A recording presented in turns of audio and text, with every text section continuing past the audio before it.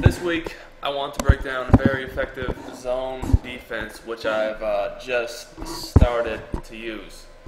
Now, this defense is from the 4-6 Bear. Play is called wall cover 4. And we're going to take a look at it against Ben's switch.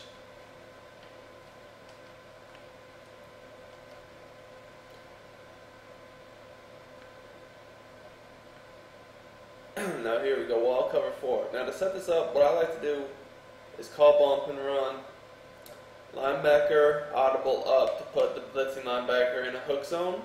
This defensive end on the left of the screen, I'm going to put in purple, and I'm going to spy the 2 D linemen over the guards.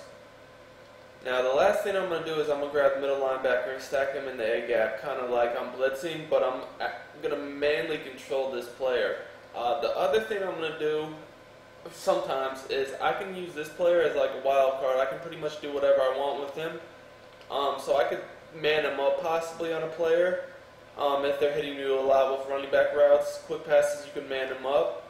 You can man him up on a slot receiver. You can put him in a flat. I mean, you can put him, pretty much in anything you want to do with him, because we don't really need him in a hook zone because we already have 2 spies and then this player right here in a hook zone that we're manually going to control. But if we want to leave him in a hook zone, then that's fine as well.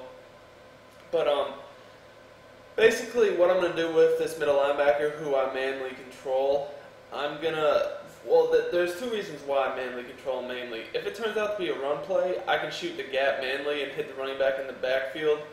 And also if, the offense is using a lot of crossing routes or drags over the middle, I can use or cover them a lot better if I'm playing over the middle than if this is just a normal computer, hook zone. So anyway, that's kind of my thought process there. Here's basically the little setup people like to use.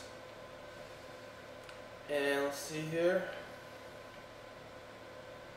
As you can see, there's really nothing open. Now keep in mind I'm not using bracket right now because of the fact that, I have to play with the quarterback. If I was using bracket, he wouldn't have been acting all stupid here. I would have just guarded the drag route myself. You see how he's just being dumb. I don't know. That's just because I'm not able to use him. You see the 2 spies cover the delay routes out of the backfield. Now notice that because we call bump and run and this is a cover 4, deep zones actually cover the smart routed corners very well. You don't need to shift or shade your coverage up like you would from other zones. You really don't need to do that. So as you see, there's nothing open. The only thing that is open kind of is the drag at this point for about, a 5-yard gain on the sideline. But the reason why it's open is because I'm not manually controlling the linebacker like I would in a normal game because I'm playing on the offense right now. So you can see how well this play covers things. Now, the reason why I like this play is zone to me, especially cover 4, is defend face throws much better than man. Man, you got to do a lot of crazy things and still that you can't get burned when you call bump and run from man a lot more than you would zone. Now,